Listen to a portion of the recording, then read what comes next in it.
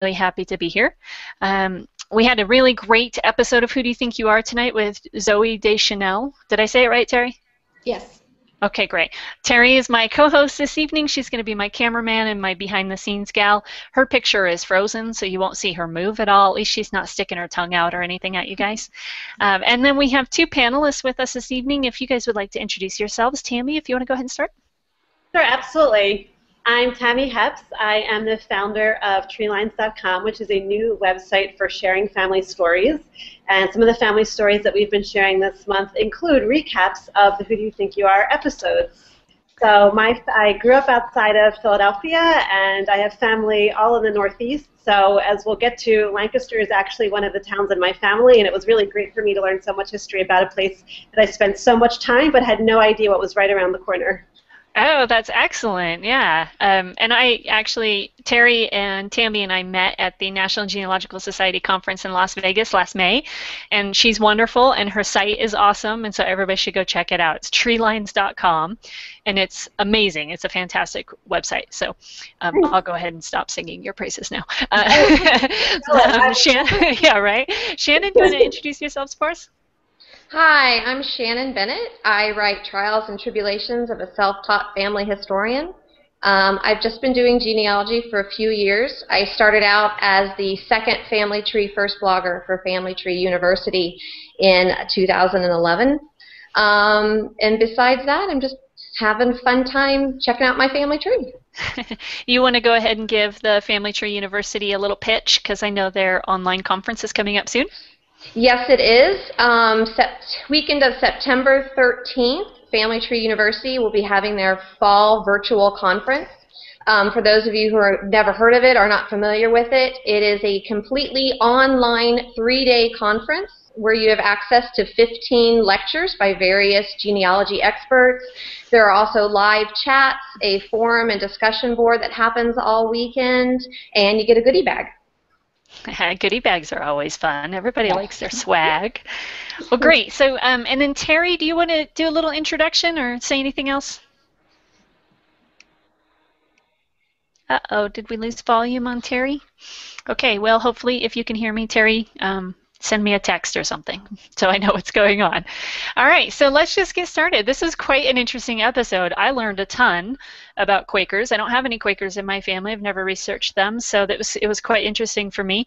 I also have never really heard of Zooey before, to be quite honest. I don't watch a lot of TV, so it was interesting to see her reactions, because to me she wasn't really a celebrity because I don't know her other work. So it was kind of neat just to see her as a person instead of somebody I've seen on the movies or something else.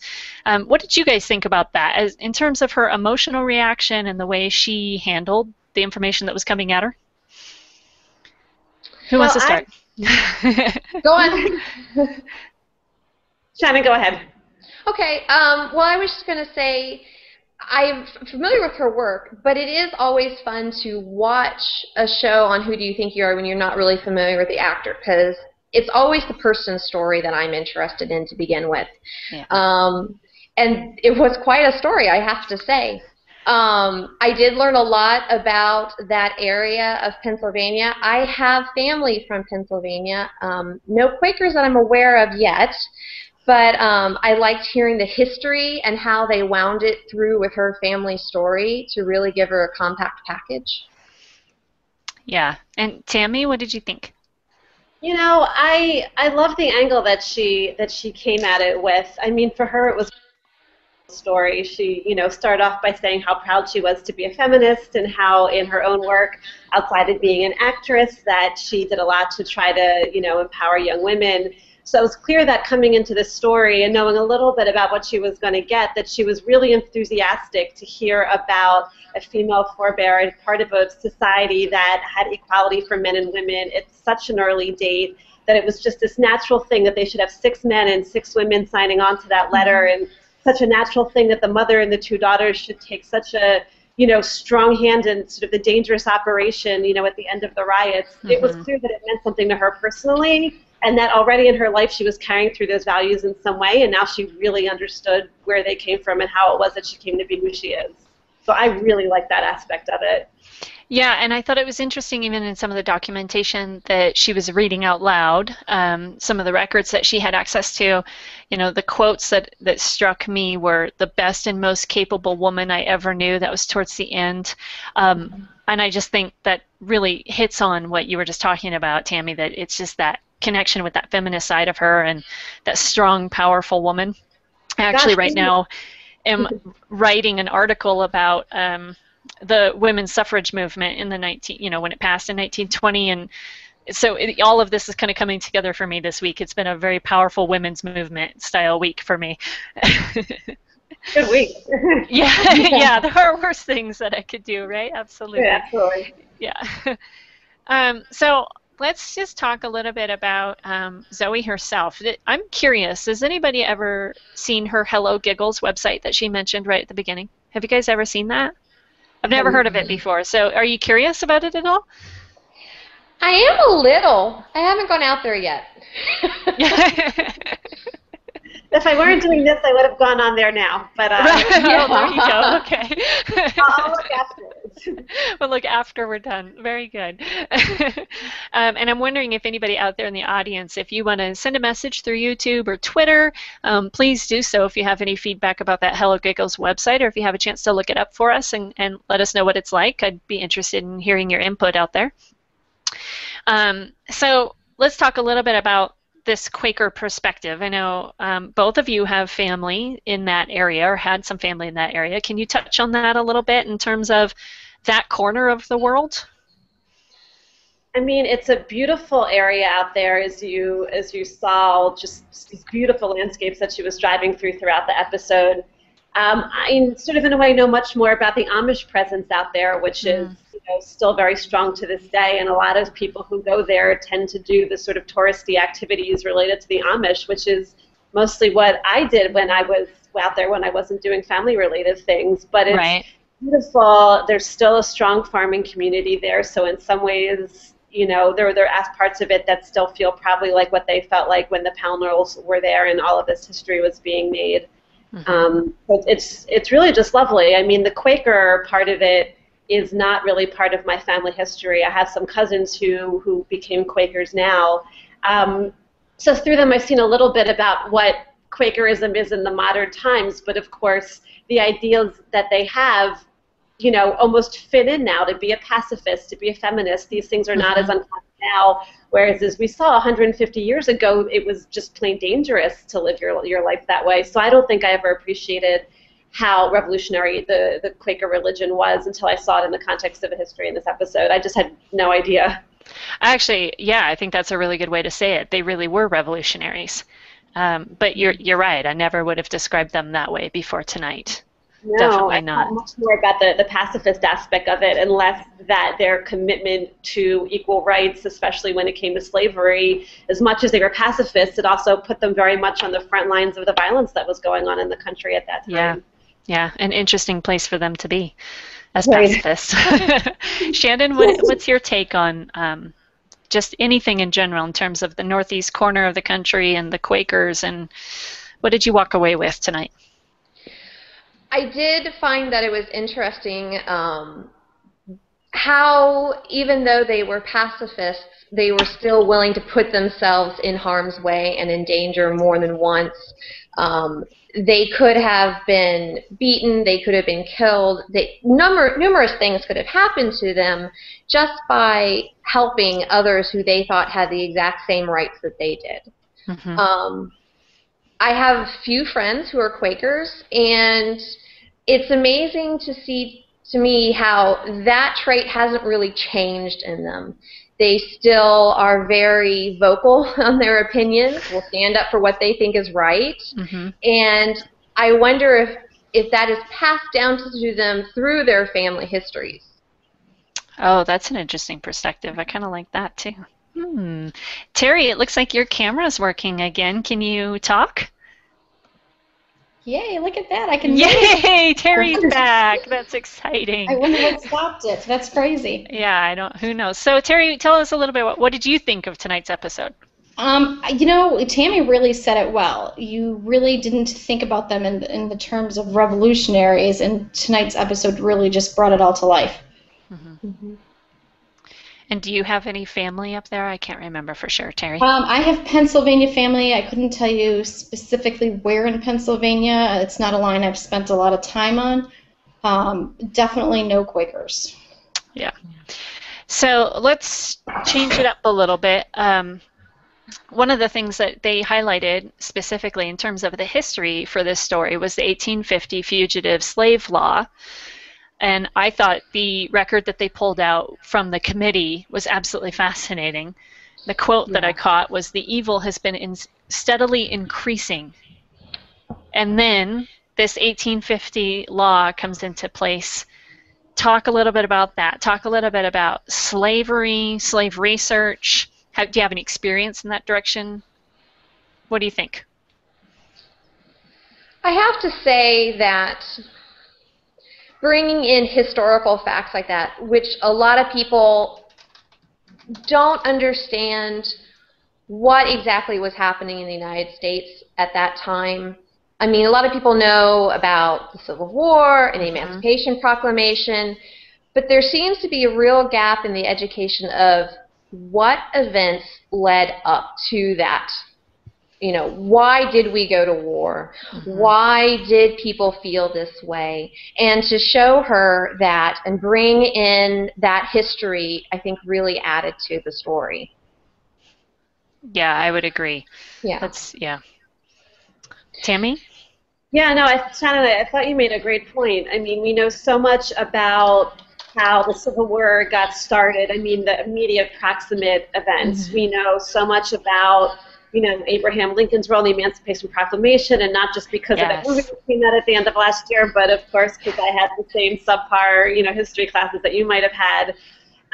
You know, these earlier events, you know, it's amazing. And of course, you know, that big shocker that this was something that influenced John Wilkes Booth. I mean, you know, you couldn't script it better, that these little things that get lost in the larger sweep of history, that those are the things that motivate people. This riot that might have never mentioned more than like a sentence or two in our textbooks, that was something that was really, really personal for the people who were involved, and personal enough that it added to his, you know, injuries, you know, related to his perspective on slavery, and one of the things that motivated him to do what he did. I mean, that was just incredible. You could not have sort of stated the case better for how these small little historical details end up having an outsized impact, but we lose it over time. And you know, this episode brought it back for us in a really meaningful way.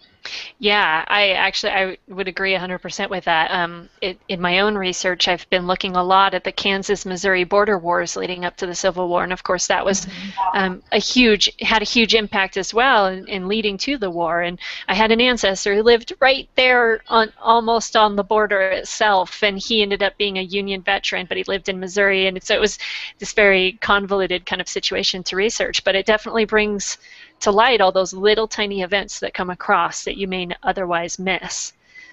Terri, did you have any input on any of that, the 1850 Act and the slavery aspect? And no, you know, you guys really hit it all well, and I really think when they dig in and they really tell how that history affects each individual person, such as Booth. I mean, when they said Booth, my mouth dropped. Because when you look at things now, especially as genealogists, you really have a different look at the history that you learned in school, you know. And going back, I always feel like, you know, I had a private school education all my life. And I think about the amount of money my parents put into that, and then I think, what a waste. Because we didn't get everything, you know. And I've talked to teachers, and they laugh, and they're like, there really isn't time to go over everything. I'm like, but you miss such big events and big things that lead up to it. So I really thought that was really, it's key. It's very important to what's going on. Right. And actually, today discovered a page through the Library of Congress where they have teachers' guides for some of these events. And it includes some of the smaller, more unheard of moments in American history, which I thought was kind of cool. So I sent the link to all my teacher friends because I am not a teacher. So let's move to the Underground Railroad portion a little bit. Has anybody researched Underground Railroad related events before? Any connection with that? For me, not the Underground Railroad. I had looked at some ads from a slightly earlier period that people would put in the paper looking for, the runaway slaves. Mm. And so it was before that act kind of changed everything. It was a different climate, obviously, before that act got passed, as the episode explained really well. But even just reading the ads that people would put in the paper and the fines they were offering, I mean, it's just chilling to think that, and also in most cases they were able to enlist the help of people and get their slaves back. So of course now you pass this act, and then it becomes illegal not to help them. It becomes illegal. Not to help the slave owners. It's illegal to help the slaves who are freeing. I mean, I guess I never really thought about just how dramatically that changed everything until they made it clear just how many people were arrested, how many people were convicted, how many people were put back into slavery, how many people were basically, free African Americans who were picked up and dragged back down to the South, even though they had their papers. So this is something I've seen a lot more of in Henry Louis Gates's series, similar to Who You Think You Are, but focusing on African American lives. Yeah. And I never really quite understood in context until this episode really brought to life just the amount of, violence and danger that there was for anybody who was involved in this in any way remotely. Mm-hmm. But do you also think that's because history is written by the victors and a lot of that could be glossed over?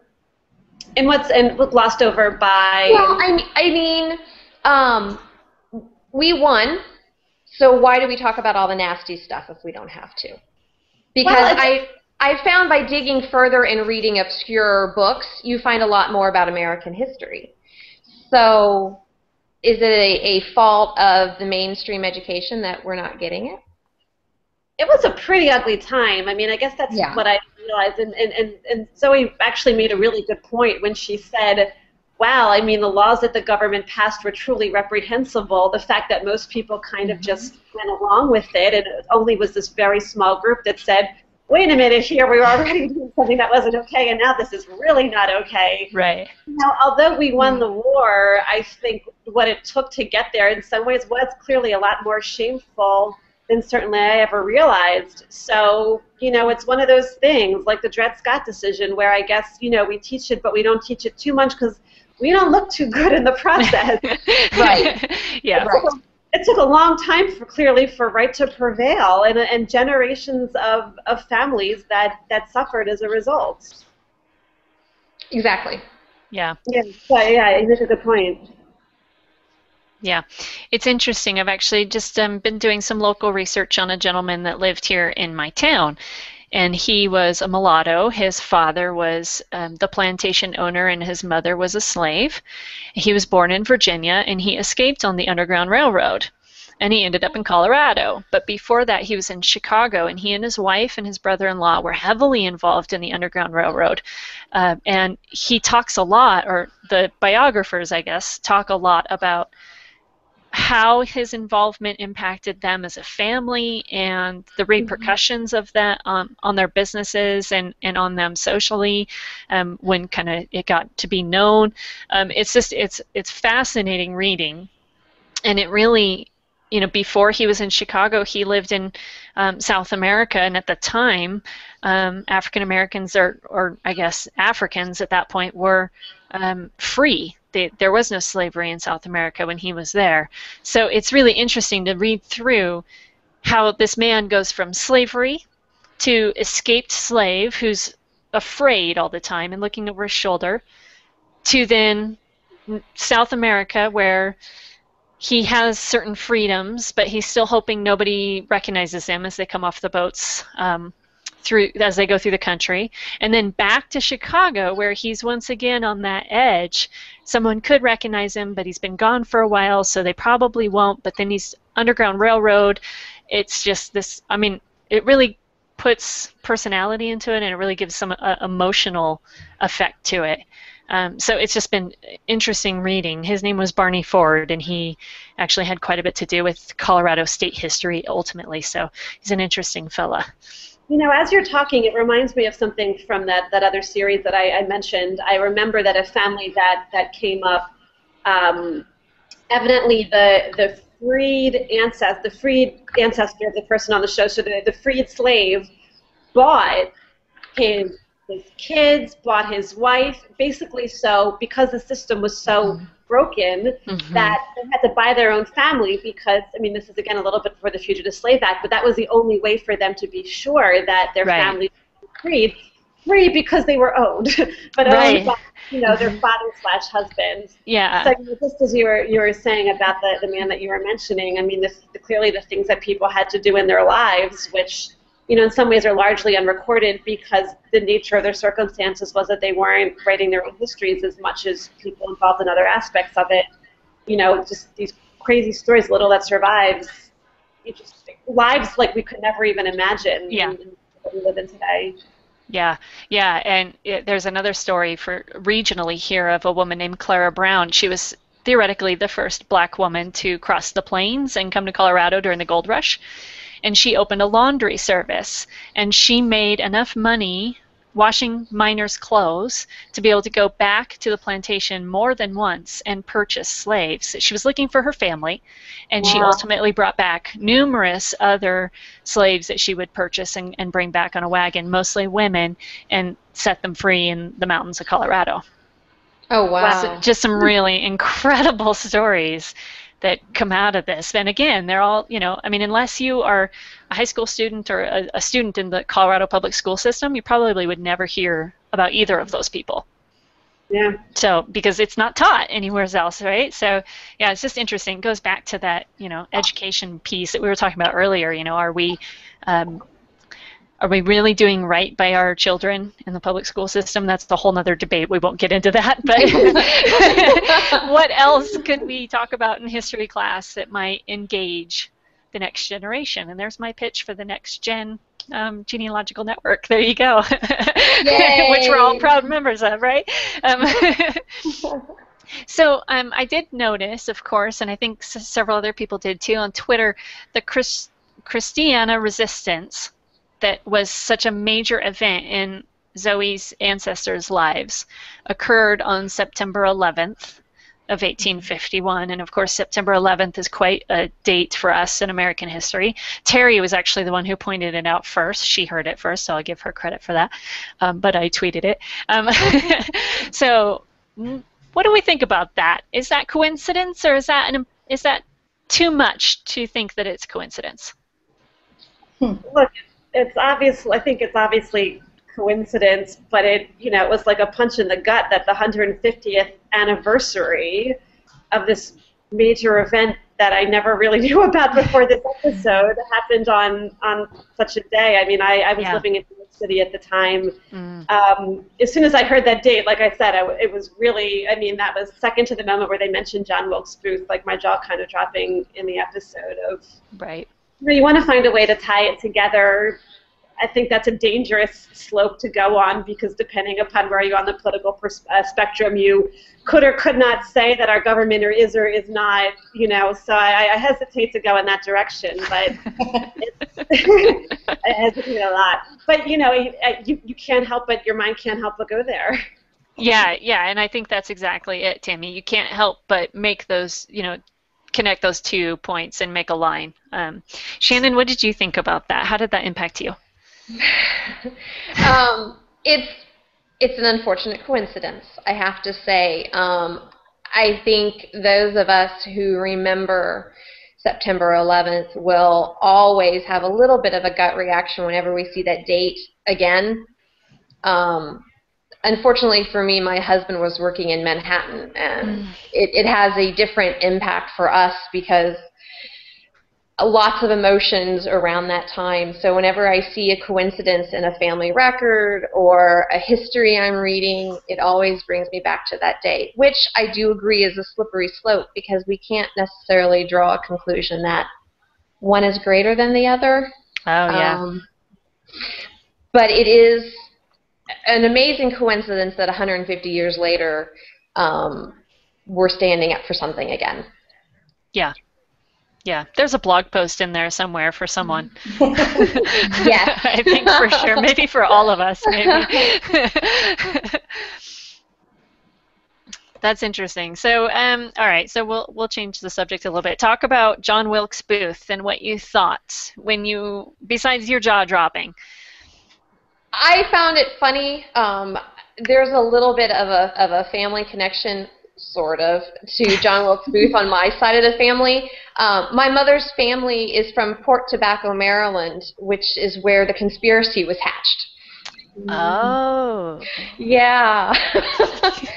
So I'm lucky my oldest son wasn't awake, because he would have gone, "Mom, Port Tobacco, isn't that where our family is from? Isn't that where John Wilkes Booth did this?" So it was interesting, and I always find those little connections when you can bring something completely unexpected into the picture. It just makes the story so much better. Yeah. Yeah, definitely. Tammy? You know, it was just one of those things. I mean, again, if I weren't doing this, I'd be furiously Googling Wikipedia, like trying to the larger scope of John Wilkes Booth's life. I mean, clearly it wasn't just the Christiana riots, and clearly it, wasn't just, the few other things I recall about him from, again, my poor history education. But, again, back to sort of drawing lines, I want to be able to connect the dots a little bit more to understand, yes, he was friends with them. What did it mean? What did he really know about it? Did that directly inspire him to do what he did next? Oops. He obviously did not just disappear off the world stage for, the next 15 years before he did what he did. But, it makes me think of those little bits and pieces that I found out about my own ancestors, where it's the same kind of thing. Like, suddenly you can put them in a place in history and connect them to something. But, I want to do a lot more digging, both for him as well as for the same kinds of things for my own ancestors that I'm researching, to figure out, not just that he knew the family, but exactly how did it affect him. Because I'm sure there were lots of other people who knew that family, and they didn't all, go to Fort Theater on that fateful night. Right. So let's talk about that a little bit. And both of you have kind of mentioned connecting the dots a little bit more, and reading more and learning more about this story. How many people do you think in mainstream society watch Who Do You Think You Are and then go to Wikipedia and look up John Wilkes Booth or Quaker research? I mean, is the show really helping people get into genealogy?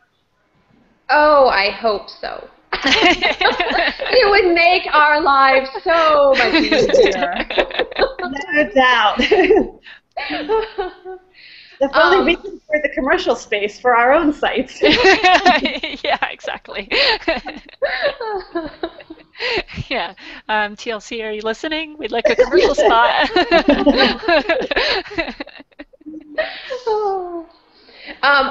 I seriously hope so. Because I understand, it's going to be a new audience with TLC.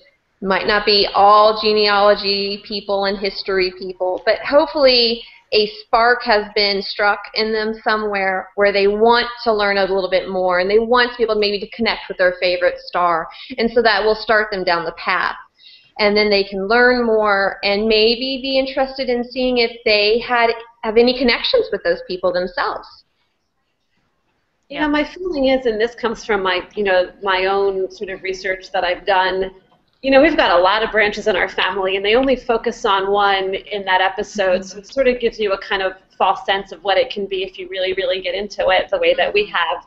But the truth is, I think every family, go down the branch, somewhere you're going to get some kind of story like what they feature on the episode that's going to just change how you see yourself and your family, and how you came to be who you are in the circumstances that you're in. So if nothing else, I hope that people kind of leave the episodes and, okay, they're not like obsessively Googling John Wilkes Booth. Maybe we're the only dorks who read that. There's going to be at least one or two more out there somewhere. And they think, like, Zooey Deschanel, she had heard that name, of Sarah Henderson before. That was not unknown to her. She had just never actually bothered to do the work, or even knew how to get started to do the work. So if nothing else, I hope that people who have their own sort of equivalent of the Sarah Henderson moments as they're watching the episodes think, okay, I watched the commercial, I know I go to Ancestry.com, whatever it may be, that they sort of dip the toe into the water and see that actually you can find some amazing stuff without necessarily having to do what people do on the show and go all over the country and all these, obscure libraries and specialized historians. You really don't need all of that to make really great discoveries in most cases. So that's the part that I hope that people take with them, if nothing else, after they watch the episodes. Do you think that this is a reasonable introduction to genealogy as a hobby? Some of the episodes are, and some of them are not. I mean, this one was like serious research. I mean, there was no, let's type in on Ancestry.com. I mean, they had the one moment where he owned the slave, and then everything else were, it's difficult research, I think, for the average person to do, to know where those libraries are, to know what those records are, to make an appointment if you don't have a camera crew and a producer making Right, just getting the clerk on the phone. Exactly. So this is probably not, the most representative episode, but I feel like the Kelly Clarkson episode where she was able to find a lot more using records online, or some of the newspaper research that we saw 2 episodes ago with Christina Applegate. I mean, all of that was internet research that's, the basics of what we do and the kinds of things that you too can do from home. The kinds of episodes, I think, are probably more inspiring because a person could sit and think, oh, okay, I can Google that the same as they did on the show. Sure. Most of us don't have the time and the money to fly to wherever it was that our ancestors came from and repeat the real journey that people get to go on, like last episode where they went to Germany. I mean, that's a serious trip that people save and plan for years if they're gonna do themselves. On the other hand, it's nice to see that they start out with the family, and that's the way a lot of journeys begin for genealogists and family historians and people who want to know more about their past.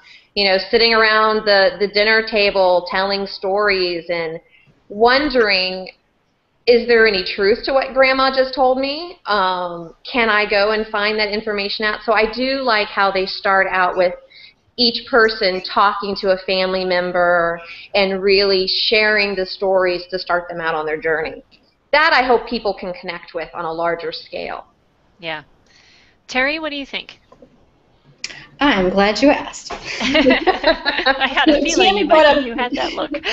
Tammy brought up some good points. She brought up how, like on this one, there really wasn't a lot of going to Ancestry.com and, typing in Grandma's name.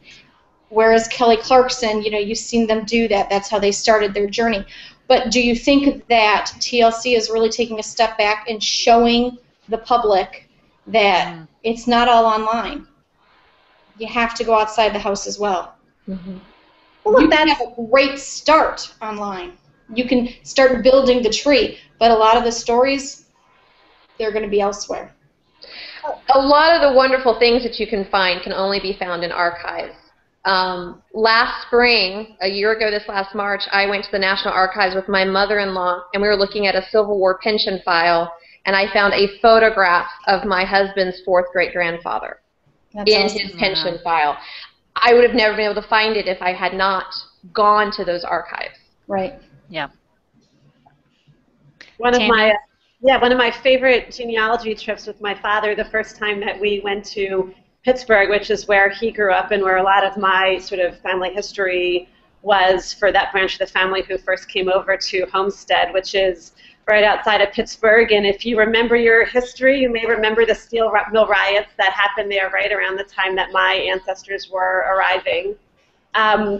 My great-grandfather was one of the people who founded the synagogue in Homestead, and I actually found an archive there that when the synagogue was closed down in 1992, 100 years after the Homestead Steel Mill riots, they had lovingly preserved all the records of the synagogue, and they were in an archive in the Heinz History Center, and it was 16 boxes of information. Wow. And I was probably the first person who unwrapped those files the day that they were packed up.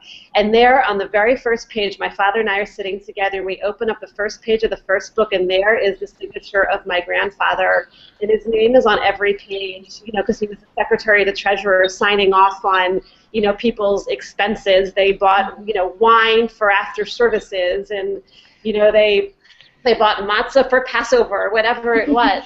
Yeah. But the amazing thing that was there that otherwise, if I never found it, would have been completely gone, there was a very long handwritten history of the synagogue that detailed person by person, event by event, how it went from just a few Jewish people in that town to forming a synagogue, to a synagogue that became a larger community. And my father and I were just stunned at what was there as we're reading this together. And it's written in that, lovely language that people, wrote in 100 years ago. I had the same thought as I was listening, to her read selections from that pamphlet that her ancestors signed her name to. We don't write the way that our ancestors did. Yeah. I would have never actually gone and taken that trip and taken the trouble to call that library and drag my father all the way across Pennsylvania to go and see that if I hadn't gotten really into it based on the internet research that I did on Ancestry and other sites.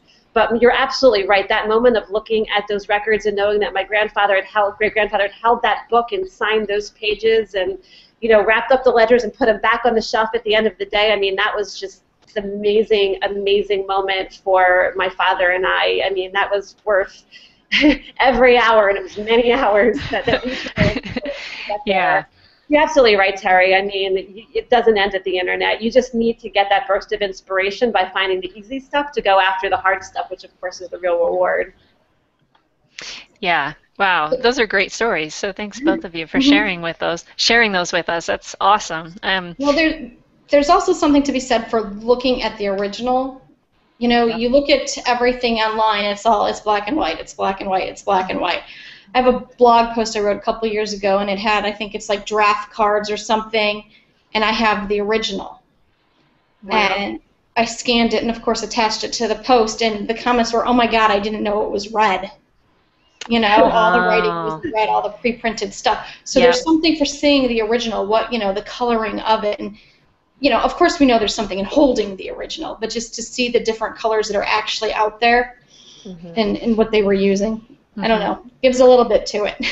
No, I totally agree. Yeah, you're right, Shannon. It makes it more real. Absolutely. Holding something in your hand, there's a piece to that. That's an emotional connection because you know that they held it too at some point for a lot of those materials, and that's certainly something that you can never replace by searching on Google. I happen to have, if you've watched our show before, you probably know about Oscar. If you read my blog, you know about Oscar. He's my brick wall, and he's my third great-grandfather, and I have his original homestead certificate from right after the Civil War. And yeah, that's an incredible piece for me to hold. But it's also true in what you were saying, Terri, about the red ink and the way that they were writing. And the font even that they used instead of seeing it transcribed on the internet on a black and white page. So yeah, I think that's all really interesting. So gosh, I had this great thing I was going to ask, and then I got sidetracked by Oscar. I always get sidetracked by Oscar. It's just not fair. It's like he won't leave me alone. So we brought up some really good points, and I think some of this has been really interesting discussion. So let's kind of continue in this vein a little bit. There's some really easy, low-hanging fruit that's out there on the internet, but there's all sorts of people out there who will tell you that you shouldn't start on the internet. But for those of us in our age range, because we are all very similar of age, I think, at least we look it, it's very natural for us to start by going to Google or YouTube. We're all fairly tech savvy, especially our app developer there in the middle. So that's a natural thing for us to go to the internet first. I mean, when you need a recipe for dinner, I look at my phone. I look at an app. The cookbook is almost the last thing I grab. So, and I'm sitting there following along on my laptop or my phone to cook this recipe. Thanksgiving dinner, I had my laptop, and I had my entire menu on OneNote for Thanksgiving dinner.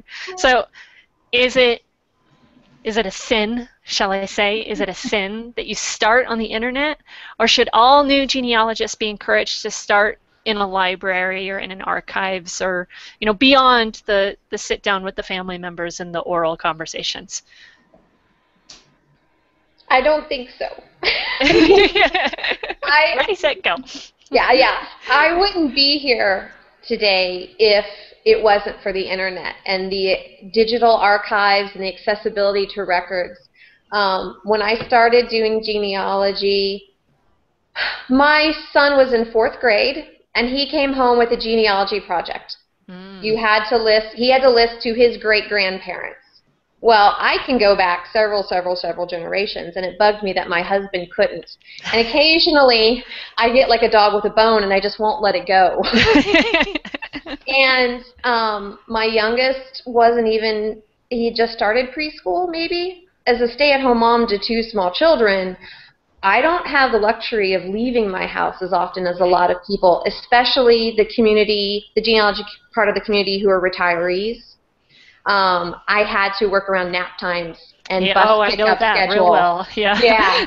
So if it wasn't for the accessibility to at least get me started, I mean, I realized having a passion for research and history in my background that I would eventually have to leave my house. But get out of the jammies. Yeah, out of the yoga pants and the t-shirt with the fuzzy bunny slippers. Right. I had to leave the house, darn it. But at least I could do a good 4 or 5 months of just preliminary work. And I could set up goals for myself where in the future I need to go to XYZ archive. I need to travel to this state. I need to call this clerk. But if it wasn't for the internet, I wouldn't be here. I would have had to wait a few more years till they were older. I'll ditto that because, yeah, my very first search was, guess what, about Oscar's family, and it was on the internet way back after I graduated from college when the internet was still fairly new, and my dad was confused by it and actually said the newfangled World Wide Web when he asked me to do a lookup, and I was hooked ever since. I found them within an hour. So, yeah, I'll agree. Tammy? I'm giving a talk at Roots Tech this year, which is at the beginning of February. It's called Top 10 Things I Learned About My Family History While Sitting on My Couch. Fantastic. And I won't give too many previews except to say that story about my great-grandfather is a story that began on my couch. Not only did I find the basic census records and things on Ancestry, but when I started Googling his name, that's how I found out that there were these records in the archives in Pittsburgh. Now, close to 10 years passed from when I found that, actually no, more like 7 years passed from when I first found out that those records were there from when I actually was able to do the trip, because I had to take days off, and I needed my father to come with me, so we had to coordinate with his schedule. So it took a while to make that trip happen, but I found the finding aid for those records in the archives on the internet, and the truth is I didn't know whether or not I was going to find anything about my great-grandfather in there. I sure expected that I would because I knew he'd been so instrumental in the history, but I had no idea. So, I have 9 more things for my talk. I've given you a preview for one. Obviously I wouldn't be giving a talk like that if I didn't really feel like, in this day and age, I think the best kind of research begins on the internet because it's the biggest way to cast a really wide net, get a general sense of what's out there, find the easy-to-find records as quickly as possible, trace the outlines of the person's life, and that's how you figure out, like Zooey did, oh, okay, I need to go to Philadelphia to see the Quaker archive there. Or I need to drive down to the State House of Georgia, like Kelly Clarkson, because now I know that my ancestor, was the state senator there, and that's where those records would be. So I almost feel like if you're going to only look at it the old-fashioned way where you go to the archives in person and you're always looking up those records manually, you're just slowing yourself down. And look, we've all got brick walls. You've got your Oscar. I've got my Davis family who drives me nuts.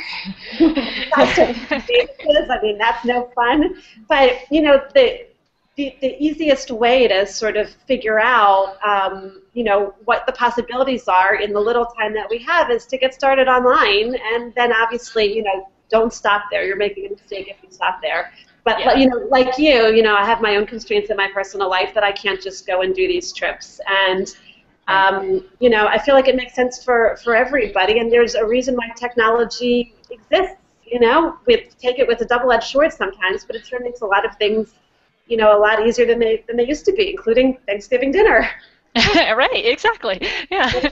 And I'll go ahead and give our own pitch as well. Terri and I will also be at Roots Tech. And one of the reasons that I use the word sin when I preface all of this conversation is because our talk is actually online trees. are they the root of all evil? So Tammy, will make you a deal. You come to our talk, and we'll come to yours. I love it. Terri, what do you think about that? Is internet research a sin? No. I think that, honestly, it is one good way to get somebody hooked. Here's my hook. My grandfather dies. I know nothing about his family. We knew nothing, really. I mean, I knew his parents. I'd met them. But beyond that, really, it was nothing. And I went home, and I got on the internet, and I just started searching, like, his surname. What can I find? What can I find? And I found an obituary for a gentleman in, he was in Florida, and it had a picture.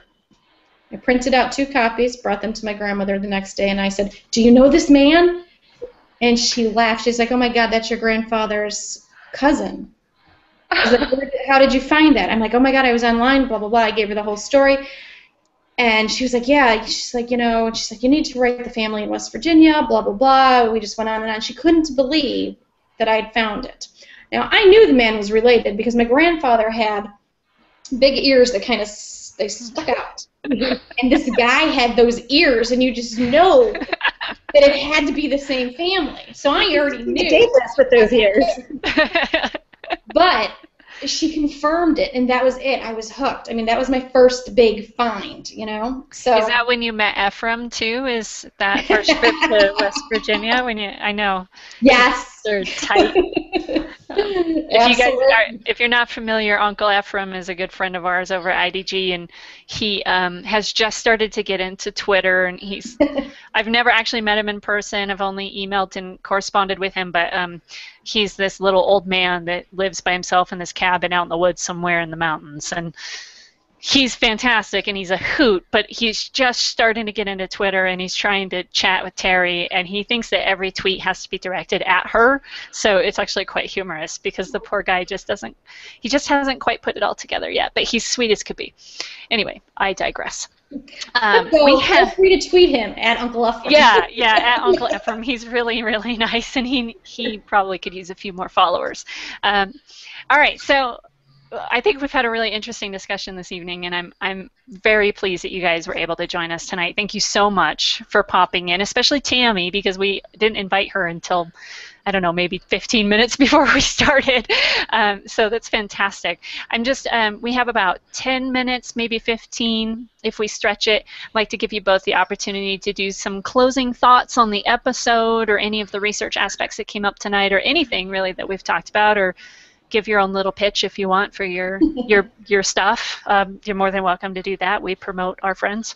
So, Shannon, would you like to start and just give us a little wrap up? Sure. Obviously, it must be pretty obvious I did enjoy the episode.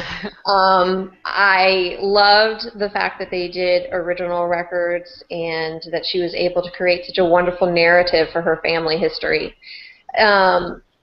It's a goal of mine to maybe one day have something that's awesome. I think that's everybody's goal, isn't it? Yeah. Oh, I know. I have lots of little bitty stories. One day they will make a wonderful connect the dots like that. One big giant story, yeah. Mm-hmm. Yeah, go ahead. I was gonna laugh because you were talking about original records, and I actually put in my notes to mention the reaction on Twitter when she took the document out of the plastic sleeve. Did everybody recognize that?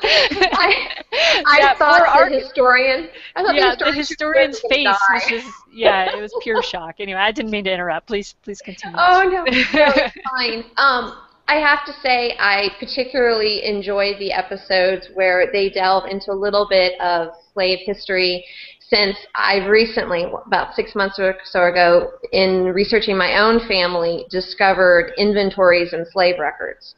So it's a part of my family history that I am trying to learn about and trying to figure out a little bit more on as well, which is a complete contrast because growing up, my grandmother and my father always told me stories about how our family left North Carolina because they were abolitionists.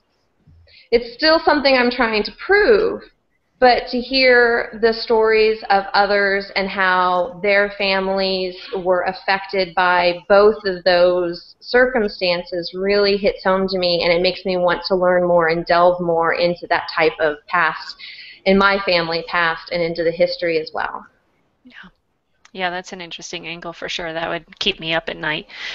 If you don't read Shannon's blog, please do. It's absolutely wonderful. I read every post. It's good stuff. You're very welcome. I really do. I actually get that one to my inbox. I don't get very many email blog posts to my inbox, but that one I do. Tammy, did you want to wrap up anything?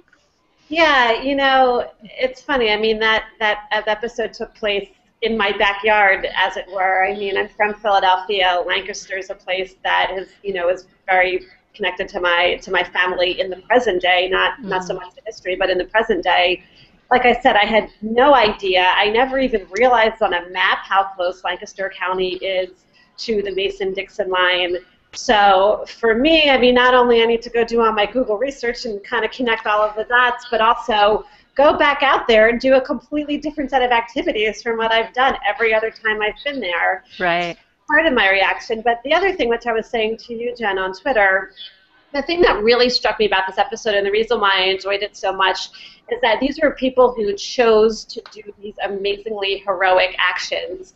We've seen many episodes where, you know, people joined up, you know, in the Civil War, or we're in a difficult marriage and tried to leave. You know, these kinds of stories where people are thrust into circumstances and they rise through the circumstances. And, you know, that's heroism too, but these were people who were living in a lovely, peaceful farming area, and every decision that they made only made their lives harder and only made their lives and their families' lives more dangerous. You know, we don't know whether or not she died because of the stress of what happened in the riots. You know, it's possible. It may just be, again, another one of these coincidences that you try to make more of than is really there. But I just loved hearing about it because, you know, these are ancestors that we can all use as an example, even if they're not our own ancestors, people who lived in a time and were able to recognize the moral imperatives of the time in which they lived and, you know, followed their conscience and did really difficult and dangerous things and taught their kids to do difficult and dangerous things. Yeah. In the name of the, you know, the greater good. So for me, it was, you know, of an episode in which I was glad not to cry, because I certainly bawled at a few of them this season, but that I sort of was just really enjoying and super engaged in the whole way. I mean, it was just fascinating history and really compelling people. Thank you for that. Yeah. There's nothing else really to say about that, actually. You said it so well. Terri, what about you? Any final thoughts?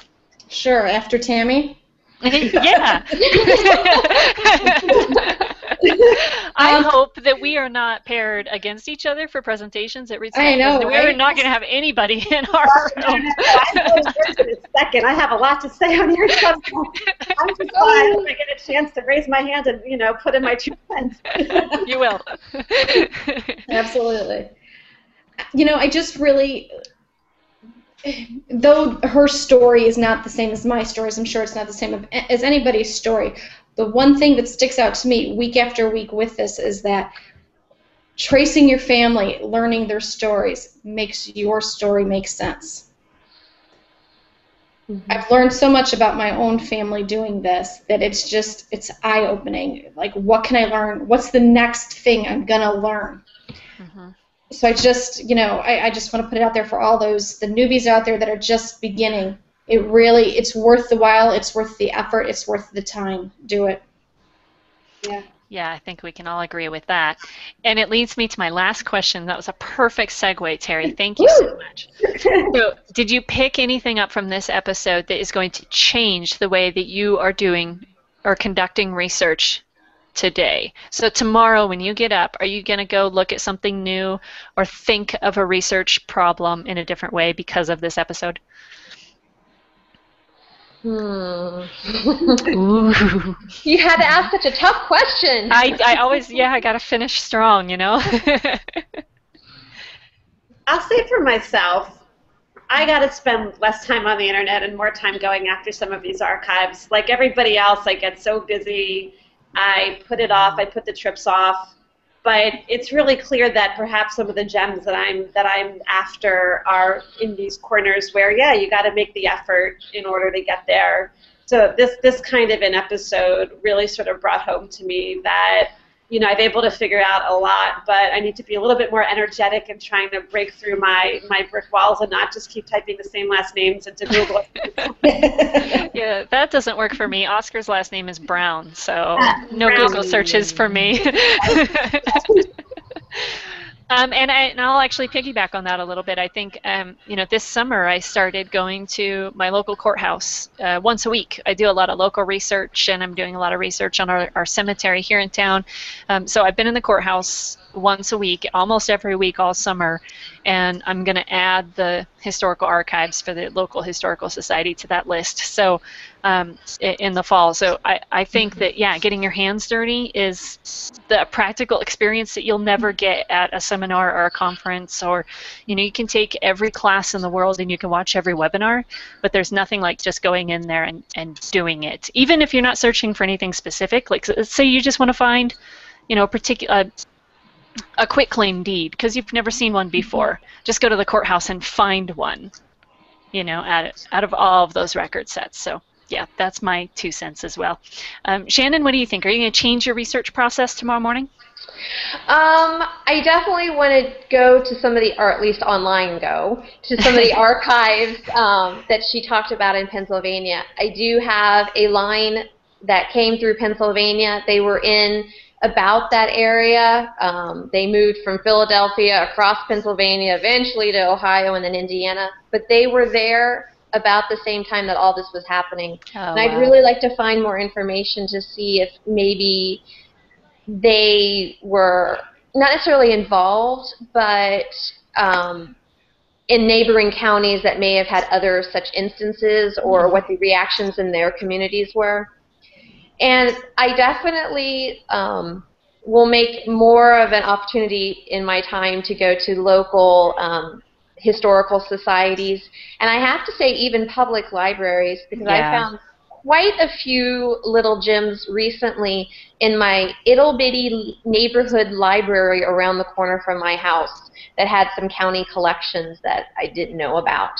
Awesome. So make a concerted effort when I go out to try and see what exactly there is in my surrounding area and places I'm going to visit. Yeah, absolutely. Terri, what about you? I don't know if I'm going to necessarily change what I'm doing yet, but I'm probably going to watch the episode a couple more times because it takes me a bit to kind of just pull everything out. And tonight I had a lot of things going on as I was watching, so I really need to sit down and watch it, front to back, no interruptions, quiet house, and I always learn something, and you make an adjustment with what you learn. So. But I've been spending more and more time as this year's progressed in those archives, going to different places, trying to get, more knowledge of what's out there. So. Yeah, absolutely. All right. Well, thank you all so much for joining us this evening for our After the Show Hangout on Air.